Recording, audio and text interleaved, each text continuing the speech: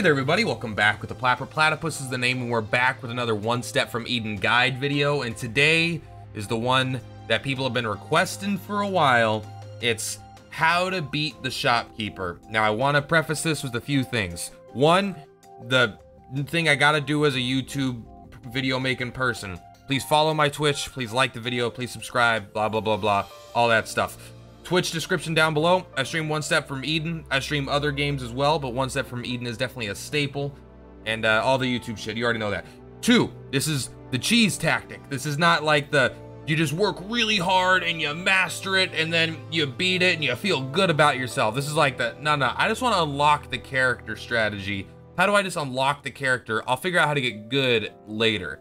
That's what we're doing here. So, basically, it's actually going to be pretty simple. So I prefer using, as far as which character you want, there are a lot of options, obviously, but Reva with her reflector gem is pretty good and can help keep you safe a little bit. Saffron, I use Saffron Chrono, but Saffron default can be actually pretty good. So we're basically trying to bait out, the basic strategy here is we are going to look for Soul Link. Soul Link is a spell right here. Let's go ahead and sort by focus.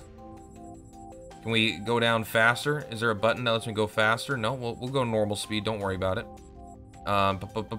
Soul Link right here. Shot applies Link for 6 seconds. This actually doesn't tell you what Link does in this menu, but basically Link means whenever anything takes damage, the linked target also takes equal amounts of damage. So what we're trying to do is, the shopkeeper will summon an attack that fills every tile basically, or almost every tile, with a big ol' ice pillar. And then it follows up with a giant nuclear warhead, and it will destroy all these ice pillars. Does 666 damage. So if you can Soul Link before she gets a chance to do the ice pillar attack, like you see it's about to come up, or you just get lucky and you mash it in the beginning like I did, and then she does it, then what'll happen is you'll link her, she'll summon all these ice pillars, she'll hit all of them for 666 damage, or at least like a 3x3 square, and she will just straight up kill herself immediately with one attack. So the reason why I personally use the Chrono is because I really like obviously the watch. I thought the wristwatch would help me dodge it would help me make better decisions, like land the Soul Link, kind of better see when the attack is coming. But honestly, I think having default would probably be easier, with the revive giving you potentially a second try. Like if you Soul Link or you miss or something, or you get hit, you could do that. But also, so when she summons the pillars, you got to be able to break the pillar in front of you so you can run out of the way of the big AoE attack, because if you're kind of low, it does like 666 damage. It can just straight up kill you. So having just an auto attack that can help you break the pillars is really, really good. Also, Kinetic Wave is good for that as well. So I'd probably recommend Saffron default for this technique. But basically what you're going to do, I mean, you're going to see this, and I'm going to have a clip following. I'm not going to demonstrate this because I don't know how many attempts it'll take to get it right. This is a cheese tactic, so don't expect it to work the first time, but if you do this multiple times, it should work no problem. So what you're gonna do is you're gonna start the run, do your first fight. Set your focus, Misery. Your goal is to find Soul Link ASAP before the first shopkeeper on the first floor. Now you could probably extend this and do it later, but the earlier you are, the less HP she has, and it'll be easier for her to one-shot herself.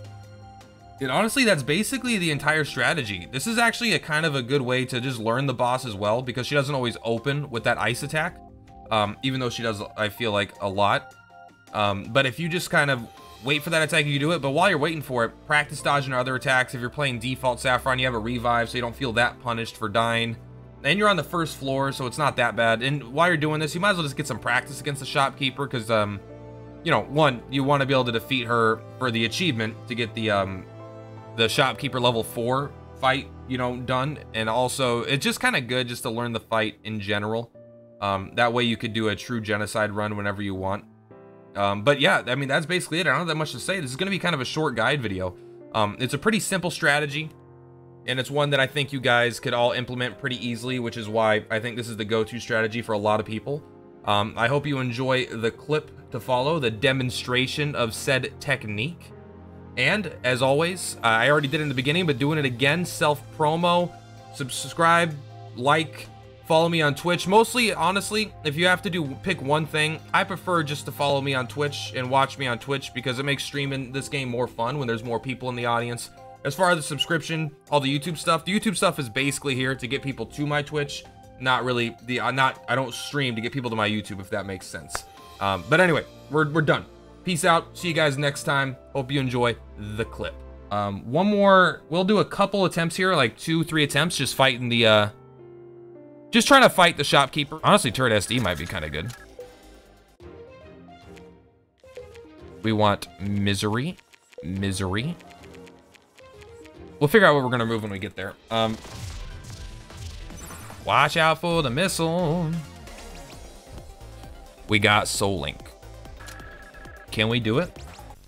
The issue is I've not practiced this technique at all. Oh, that was a mistake on me, I'll admit. Okay. 3,000 HP. It's 666 damage, not instant, but it's massive. Okay, so it's not quite instant. We're at full HP. I think we'll take the mana. Or do we take the upgrade? I was thinking maybe upgrade minigun, but I don't know how good that is. Actually, that probably would have been good. Lose 2 money. 9 fragile. No, that just kills us. Okay, we're gonna shuffle. Uh-oh. Put that there. Can Hazel just cheese this fight by just upgrading this? Like, giving this 1,000... No, you can't give the spell power in the middle of the fight. Okay.